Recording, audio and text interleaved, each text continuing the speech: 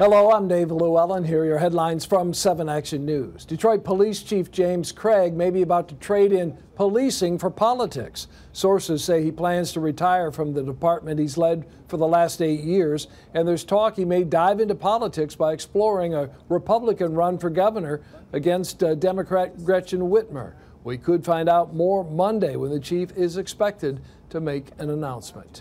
If you are working from home, you may be closer to going back to the office than you think. A new milestone tracking tool unveiled by the state puts us right at the doorstep.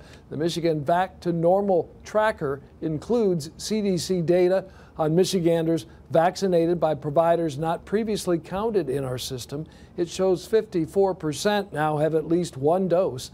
That's up from 51.5% on the state dashboard.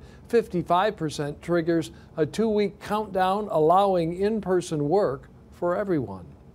A man caught on camera is wanted for a break-in downriver. Surveillance photos show him lugging around a big crowbar. We're told he used it to pry open a back door at Feed Right Pet Supply in Lincoln Park early Tuesday morning. The crook got away with a safe that contained cash from sales and change for the registers. The suspect was driving a red Dodge Caravan.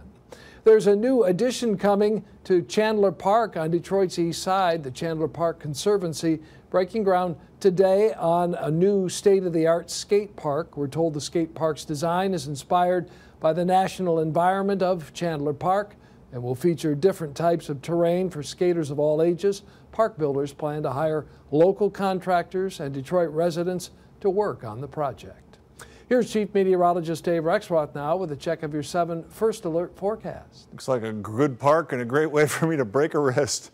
Hey, listen, I hate to be the one to tell you this, but I'm going to be the one to tell you this. Mother's Day does not look real great. Saturday's a nice day, but Sunday, chance of rain south of M59 in the morning. That becomes likely south of M59 in the morning, especially around and south of I-94. 54 in Detroit. I think it's going to be a struggle just to get to 50 down in Lenawee, Monroe County. You'll have the rain the longest on Sunday. So north is better, south is not great.